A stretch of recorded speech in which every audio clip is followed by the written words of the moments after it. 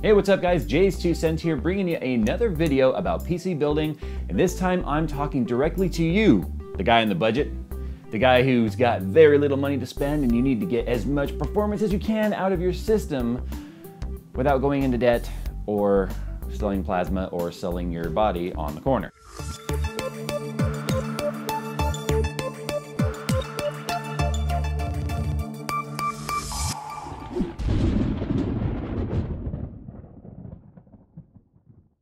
Now, if you recall, quite a while back, over a year ago, I did a video about memory speed and how it affects gaming on PC. And of course, that was directed towards somebody who had a CPU and a GPU not running an APU. So today we're going to be taking a look at how memory speeds directly affect APU performance on AMD's Kaveri platform. Now, speaking about Kaveri, let's go ahead and talk about the specs that are in this system behind me. If you recall, I built this thing on live stream on my weekly podcast, Tech Talk with JayzTwoCents and Barnacles, every single Thursday at 6 p.m. thereabouts. It's usually more like 6:05, sometimes 6:10. Anyway, it's every Thursday at 6 o'clock-ish. Pacific Standard Time or Daylight Time, whatever. You guys have to do the math. I'm sorry, I can't help you determine when it's on for you. The world is turning after all, and I can't do anything about that. I can't stop that. I've tried. It wasn't pretty. So anyway, enough about that. The system I'm using is an AMD A10 7850K Kaveri APU in an MSI A88X AC Mini ITX motherboard. So this isn't even like the most ideal motherboard I could be using for this test, but it's kind of like a worst case scenario as far as I'm concerned. It has very little overclocking potential on this motherboard, so your results will more than likely be much better than mine. I am running 16 gigabytes of 2400 megahertz R9 gaming, Radeon gaming memory. It's actually an AMD branded memory with an AMD profile in there. It's a very, very aggressive RAM.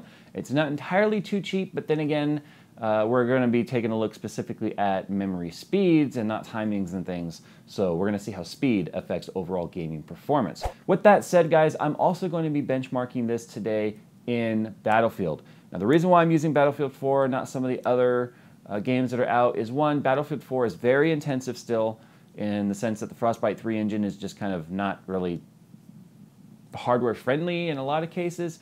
So I wanted to kind of throw as much at this APU as I possibly could, rather than going with something that's a lot less APU intensive or graphics intensive as something like Thief or something along those lines. So that's why we're using Battlefield 4. If you're playing other games that are not as intensive, your results are also going to be a heck of a lot better. Now, in terms of my overclocks and stuff on this, I'm only running this at 4.3 gigahertz up from 3.7. So we're talking a 600 megahertz overclock, which isn't massive, but it's also no slouch either. Part of the problem is the farther you overclock the CPU in an APU, the lesser of an overclock you can get in your GPU. Now, when it comes to GPU, I am running the internal GPU at 960 megahertz. I couldn't quite get that 1026 megahertz to be stable, even at stock speeds and just bumping up the GPU. It wouldn't do over 1 gigahertz. So unfortunately, I can't see how well 1 gigahertz will actually affect the performance. But scaling, according to AMD, is really, really good as well. Now, when it comes to RAM, the first test we're going to be doing on this is 1600 megahertz because 1333, I don't think anyone should really be picking up 1333 DIMM sticks anymore. I mean, it's so old. 1600 or plus or go home, bro. I mean, seriously. Do you even RAM, bro? Now, with all that out of the way, let's go ahead and hop in the test range here in Battlefield 4. I'm not doing multiplayer for this test because I wanted a static, controlled environment that we could realistically see what the changes are without going to different servers that are going to have all kinds of different variables that I can't control in those servers as well. So, with that said, let's turn around and get in some Battlefield 4 and see exactly how this thing performs. Okay, so here we are inside the test range here for Battlefield 4. Now, we want to monitor the FPS, obviously, so we're going to type, we're going to push the tilde, which is the button right next to number 1. We're going to type perf overlay draw FPS space 1. And now you can see we have our FPS up there, and we're sitting at 32 frames per second in the menu. Okay, now for video settings, I have pretty much everything on medium with all anti-aliasing turned off. It's a custom setting. It's all medium except for the anti-aliasing turned off, and I have no motion blur running. But as you can see right here, I do have the Mantle API currently loaded, so that is the way that we are doing things here in the test bench, or the test thing. So we'll just go ahead and kind of start off here in the helicopter. You can see we're getting, what, 35 frames per second with some dips down into the 20s, some stutters, but it's actually not too bad. It's actually fairly smooth. I'll just come over here and I'll attack this guy, make some explosions. And then I'm gonna come over here and I'm gonna do a U-turn in my little chopper dopper. We're gonna attack that tank once again with a air-to-surface missile. We're gonna blow him up. All right, so we see we dip down into the mid-20s, but we're averaging right around 35 to 30 frames per second. And overall, it's smooth. I mean, that's the thing. It's still fairly consistent. You can see up there, it's just fluctuating 5 FPS at the most. There's not, there's nothing really to complain about. I could play with this. That's the thing. I could play with these settings. But all right, 1600 memory there. We got that now tested, and we're going to go ahead and do the same little loop I just did with 1866 and see if we got any improvements. Okay, so now we're back in the test range here, and you can see by bumping it up from 1600 to 1866, our averages have jumped from the mid-30s to the low 40s just by bumping it up, 266 megahertz on the RAM. And this RAM is capable all the way up to 2400 megahertz. So let's go ahead and do our little loop again.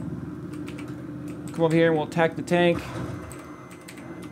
Put some bullets into him. We'll come over here and do our little loop. You can see we're chilling here still in the mid 40s on average now, or high 30s, mid 40s. Let's blow this guy up, and then we'll come over here and we'll do some trick flying. Whee! Okay, so I mean, already we're going up to high 30s, low 40s. So instead of just doing now 2100, I'm gonna jump straight to 2400 RPM. RPM, this is an engine now apparently. It is kind of an engine technically, the API engine. Anyway, we're gonna go ahead and jump straight into 2400 megahertz and see exactly what we're getting here in Battlefield 4 test bench, test rig, this thing, that, whatever. Okay, so here we are back in the test range now, and as you can see, we're getting, it's kind of bouncing around a little bit, but mid-40s, low 40s, high 30s every now and then. We'll go ahead and hop, and show you here that the settings are still all the same, all medium. It's all exactly the same as it was before. We'll go ahead and hop in our little bird here and do our same little looping run we were doing. We'll go ahead and kill this infidel tank here. Get some rounds in it. Come over here and do our little loop. I saw a 27 for a second there. Oh, there's a 51. That was cool. Oh, turned too far. Go ahead and make an explosion.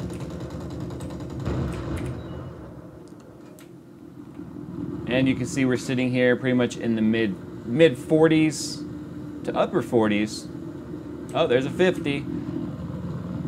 Pretty much because I got out over the water there. But I mean, you have to admit that the performance of an APU like Kaveri it's not bad. It's really not. Okay, so why are we doing all this today? Well, it's just to show you guys that without a graphics card, I am playing a game like Battlefield 4 near refresh rate of the monitor. I mean, mid-40s. This is awesome right here. Now, I was expecting maybe a little bit more out of the 2400 megahertz RAM than we're getting here. You can see there was a little bit of diminishing returns. 2100 was actually about the same. But this is absolutely phenomenal in terms of the fact that we don't have a graphics card and we are playing Battlefield 4 at playable play rates. This is cool. I mean, when I did my Kaveri video last year, I only had 1600 megahertz RAM, so I didn't get to take full advantage of it. But this is absolutely phenomenal in terms of how playable it is. Now, there's one more thing I want to show you here, and hopefully the video can actually pick up how smooth this actually is, considering it's lesser than the frame rate or the refresh rate of the monitor. But now it got me to thinking. Most people who are going to be building on an extreme budget like this are more than likely going to have extreme budgets on monitors and displays and things like that. In fact, I know some people, Coconut Monkey, who are still playing on a 720p monitor. So I got to thinking, If you're on an extreme budget, you have no graphics card, you only have $300–400 to spend on an entire system. I mean, this chip right here is available for what, about $170, and it gives you a CPU, a quad-core CPU, as well as an APU or a GPU internally that can play a game like this at sustainable play rates. What happens if you do it on a lesser resolution than 1080p like I'm doing here? And when I did that, needless to say, I nearly shit a brick because of how well it actually performed. So we'll go ahead and stick this at 720p right here. Now it's going to kind of look like poop on a 1080p native resolution monitor, but at 720p it looks like a 1080p when it's a native resolution. But look at the frame rates. We're talking 80s, and now this is just as smooth as playing on any actual gaming PC. You know, a PC that's built specifically for gaming. This is awesome.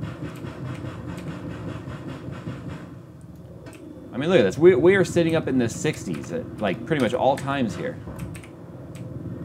All right, so we'll just kind of let the helicopter fall out of the sky here. Now, what's the point of this? If you were on an extreme budget, Kaveri APU coupled with some fast RAM without a GPU is by far the most cost-effective way to start getting into PC gaming. I highly recommend Kaveri. Why is it still flying? I thought, didn't we crash? Anyway, I highly recommend Kaveri A10 7850K. I don't have an A8 or an A6, so I can't really attest to those, but I can tell you that the A10 7850K right here with some 2400 megahertz RAM is one hell of a shocker when it comes to playing games. So if I loaded up something like Titanfall, this thing would be sitting at 60 frames per second with no problem because Titanfall is so undemanding.